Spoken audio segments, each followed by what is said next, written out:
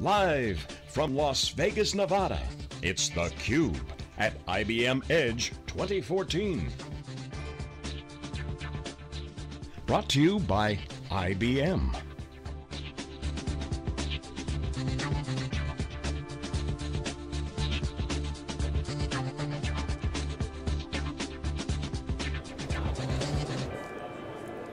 Welcome back to Las Vegas, everybody. This is Dave Vellante with Jeff Frick, and this is theCUBE, SiliconAngle's flagship program. We go out to the events, we extract the signal from the noise. You just heard the keynotes. It was an interesting format, Jeff. IBM chose to put the keynotes in the middle of the day on day one. Normally, of course, they're in the morning. They have the main tent at 7:30 or 8 o'clock in the morning, but today, sort of midday, so it was an interesting break.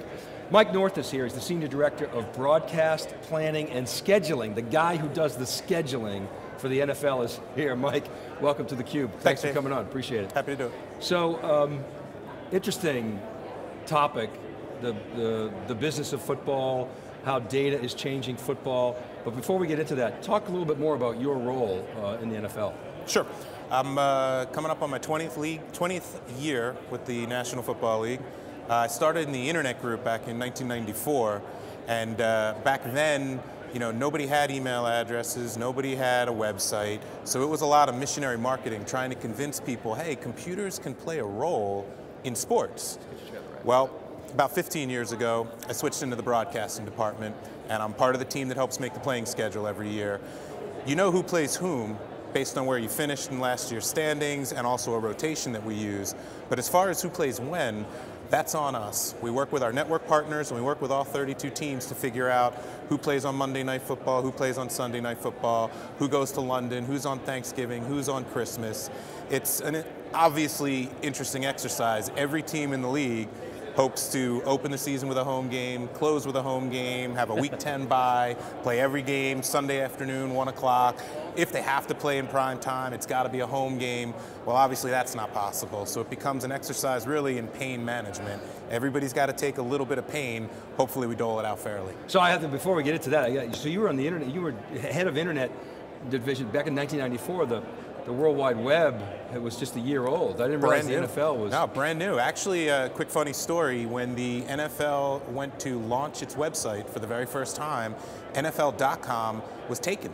There was a podiatrist in Chicago who was squatting on the website, or using it supposedly, under the acronym No Foot Loss, NFL. So that first year when we launched the website, it was actually at NFLhome.com.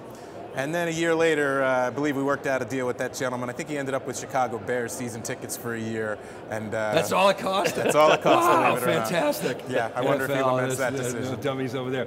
Okay, so talk a little bit about the scheduling nuance, because you know, I'm from New England, he's from San Francisco, so we watch Bob Kraft's sort of angle, likes the cold weather, right? So you got all kinds of competing agendas. How do you level the playing field?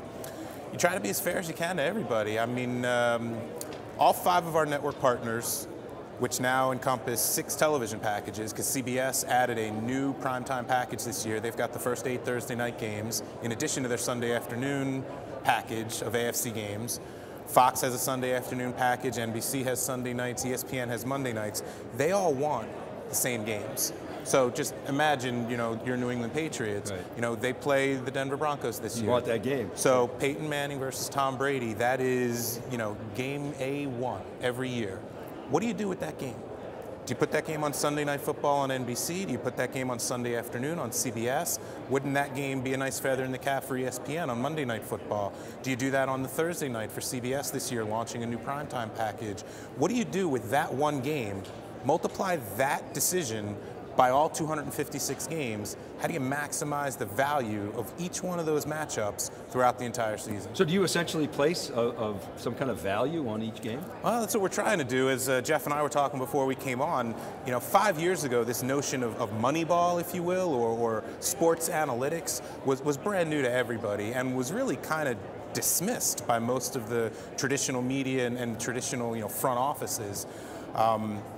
But what we're looking at now is trying to figure out that Denver-New England game is worth something on NBC. Let's say it's worth a 12.3 rating on NBC on Sunday Night Football. It might be worth an 11.2 rating on ESPN on Monday Night Football. It might do a 19 on a Sunday afternoon on CBS in a doubleheader window in December in the snow with both teams fighting for a playoff spot.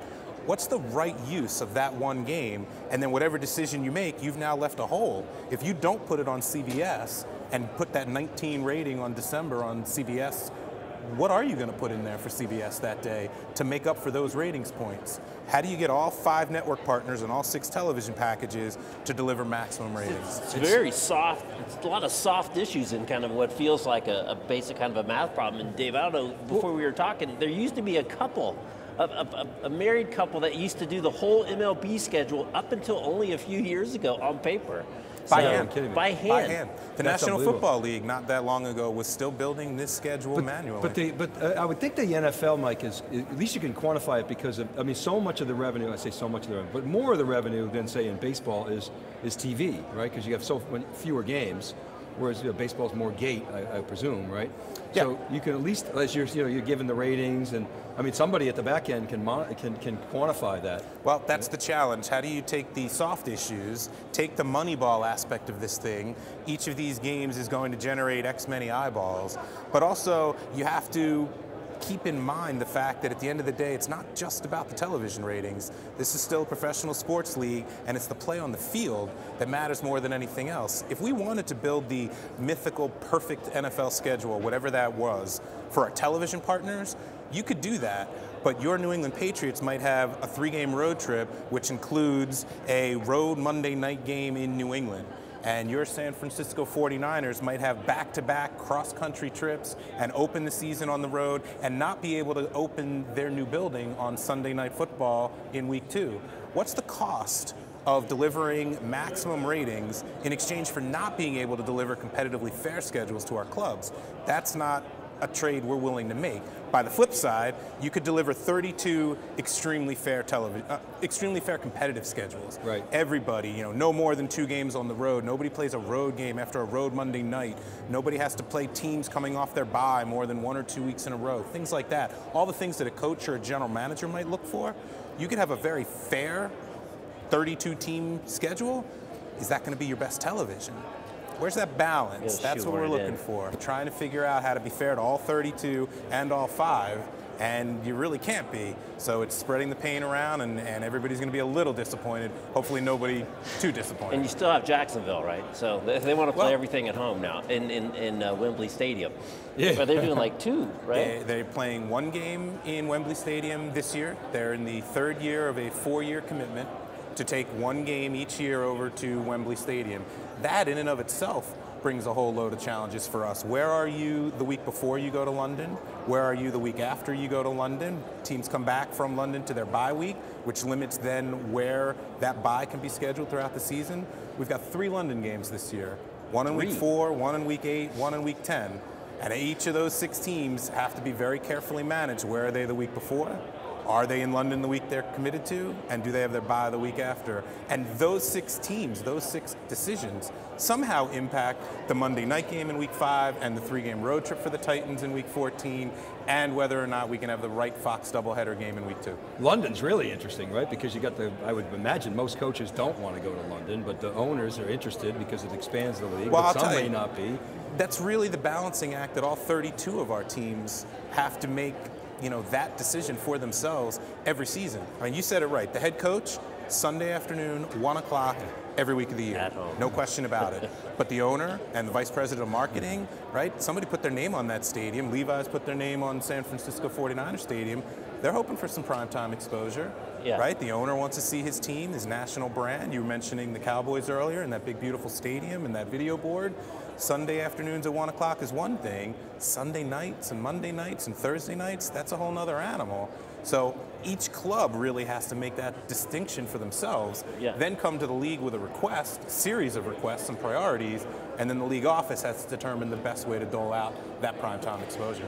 I could go forever and ever. And the Niners, we thought the Niners for sure would be at Seattle for the opening, right? The Super Bowl champion always opens up, thought for sure the divisional rival, but we got the curveball bracketing the Niners' first ever Thanksgiving game with Seattle in the 2 of 3 weeks. So it seems like, a pretty simple decision. That was actually step 6 or 8 of 40 decisions that had to be made in order to get us to that point. You start, like you say, with the Seattle Seahawks opening at home for the kickoff game, that Thursday night game.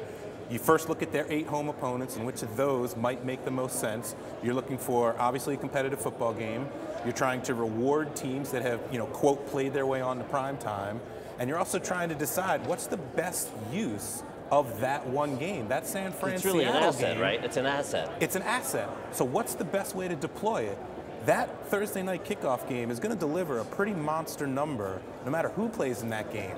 Do you want to, quote, waste one of your San Fran Seattle games? It's become maybe the fiercest rivalry in the league right now. I was going to say something. Or do you supercharge it? Yeah. Right. That's great. That's the whole question. So we're talking sports with Mike North. He is involved and very heavily involved in the scheduling in NFL. Mike, how does technology play into helping you squint through all this, and how has it changed in the past few years? It's changed significantly. These past 10 years of monumental strides forward. Like we said, really, almost 10 years ago still, we were still mostly building this schedule by hand. You make a decision about the kickoff game and you put that tag there, and you're going to play this game on Thanksgiving, and let's put this one here, and these guys have to go to London, and let's save this one for December, hope it snows. And you hang about 30, 40, 50 games up, and then you try to solve around those 40, 50 games, really doing it by hand, building sequentially. You get through week 1, 2, 3, 4, 5, you get to about week 6, and you realize, we're not going to finish week 6 unless we go down here and we get that Miami Jets game that we had earmarked for Monday Night Football in week 14. Well, the only way to finish week 6 is to play Miami against the Jets. So you take that game out of week 14, you put it in week 6, you've solved one problem, but now you've created a hole in your Monday Night Football schedule. You are compromising your television package just because you couldn't move forward in week 6. Who knows what decision you made that led you and trapped you into that box. So now we have a piece of software that helps us build that seed schedule, build the infrastructure, really, the guts of the schedule. We partnered with a company out of Western Canada called Optimal Planning Solutions, and they helped us teach a piece of software. Here's the 20 games we're willing to see on Sunday Night Football. Here's the 30 games we're willing to see on Monday Night Football. Here's a handful of options for Sunday afternoon, for Thanksgiving. Move them around however you need to, but put them in a way that at the end of the day, when you solve around it, all your games are in the spots you want them. That's the software side. The big move in the recent years has been on the hardware side, and that's part of the reason we're here thanking our friends from IBM for their generosity in lending us, really each year, the latest and greatest. How many cores can we cram into each box? What kind of clock speed can we get into those boxes? We're talking about 60 core machines with 3.2 gigahertz of clock speed now. When you hit that button and you say, go find me the best schedule, we can get through the solution space now so much quicker than we ever could before. We had 1 or 2 or 3 machines and they had 4 cores or 8 cores. Now we're talking about lining up 8, 10, 20, 40 machines. The bigger they are, the faster they are, the more options we're going to be able to look at and find that mythical optimal schedule. Then you run like a simulation, right? You plug it in, run, see what comes back out. Finished schedule, completely built, top to bottom, analyze it. Who's got the worst schedule? Who's got the best schedule? Is this a good Monday night schedule? Did the games fall where we wanted them to? Which teams have issues? 3-game road trips, multiple cross-country trips, games on the road against teams coming off their bye. All the things that the coach or general manager might look at and say, hey, that's not fair.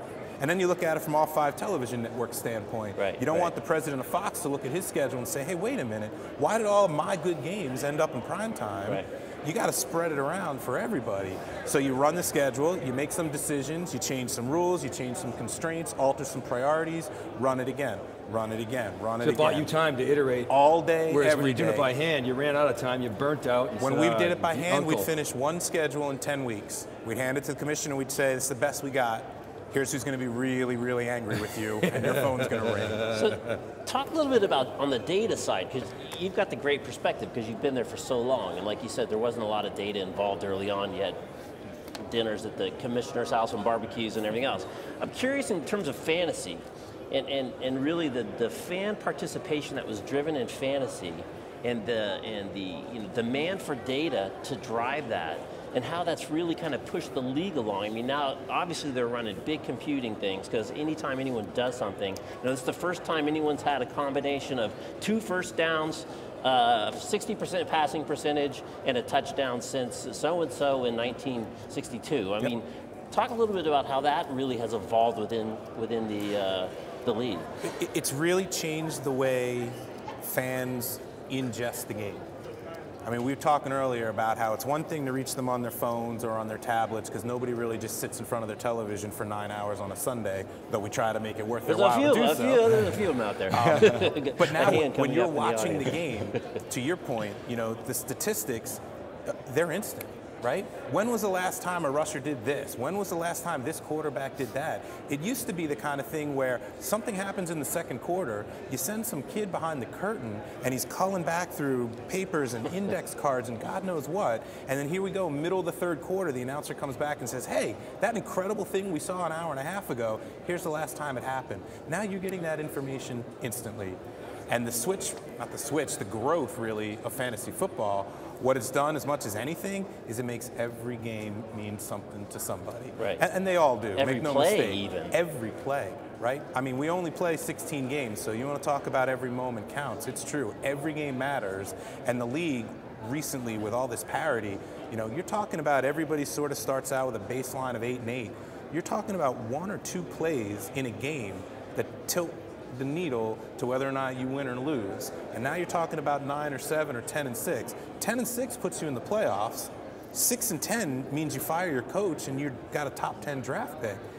The margin is so slim, and it plays out on the web, on radio, on television, everywhere that the fans are trying to ingest the game.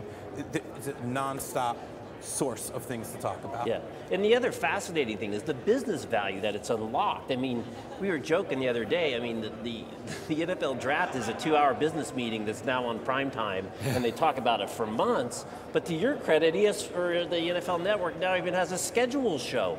When the schedule comes out, they talk about it for 2 or 3 days. So the actual business value that's been extracted by building entertainment value around these other assets that aren't the game has been amazing. Well, it just goes to show you the value of the software and the hardware and the analytics and the big data. If we were doing a poor job of creating this playing schedule every year, I'm not sure the fan interest would be as big, certainly about the release of the schedule when it comes out in April, but also over the course of the entire season. You can't play your 10 best games in week 1 and then have the rest of the season sort of devoid of those big monster matchups. Any football fan can look at the 256 games for next season and pick the 10 or 15 must-see matchups. I'll give you a great example. We're looking ahead to 2015 already. That's the season that will culminate with the Super Bowl 50. So the 2015 season. The one at Levi Stadium. Yeah, it's your building, exactly. I'll see you there. That season will culminate with Super Bowl 50, so the entire season is going to be a celebration of all of these Super Bowl rematches that are going to be played throughout the 2015 season. Brilliant. Well, what happens if they all end up in weeks 1 and 2? Then you're devoid of that storyline for the rest of the season. Right. So our job, take this already difficult problem, the London and the Mondays and the 3-game road trips and everything else, now add into it next year, spreading out all these Super Bowl rematches so we can have a story to tell, hopefully every week of the season. Hey, here's the big Super Bowl rematch this week. It might be on Fox, it might be on CBS, it might be on Monday Night Football, but we've got a season-long theme going throughout the entire year. And we're still trying to manage everything else we're trying to do. That's fantastic. What's the last? We got up against the time. We could go all day. Get in the hook. We could go all day. What's the current party line on the elongated schedule, the 18-game schedule? As a football fan, I'm all for it. Oh yeah, sure. As a season ticket holder, you want to get rid of those. I think that the visceral reaction from the players, and it's not an unfair one. We talk a lot about player health and safety. And even in our schedule, we're always trying to manage, we're playing these short weeks now where you play Sunday to Thursday. Every team in the league plays a Thursday game. Where are you the week before your Thursday? Where are you the week after your Thursday? How long has it been since you've had your Thursday game at home? And should your bye week be far enough away from your Thursday so that you get a little mini break after your Thursday game and you get that full week off from your bye? So we're very cognizant of the player health and safety issues in our 256-game schedule. A 288-game schedule will be a real challenge, I think. I think you'll probably see playoff expansion before you see regular season expansion, but our fans have made it pretty clear that trading 2 preseason games for 2 regular season games, heck, where do I sign? Yeah, well, sign me up for that. Mike, you guys, I mean, the gold standard of certainly sports in America, so congratulations on the great work. And we really appreciate it as fans. All right, keep it right there, everybody. We'll be back. We're live from IBM Edge, and this is theCUBE. We'll be right back.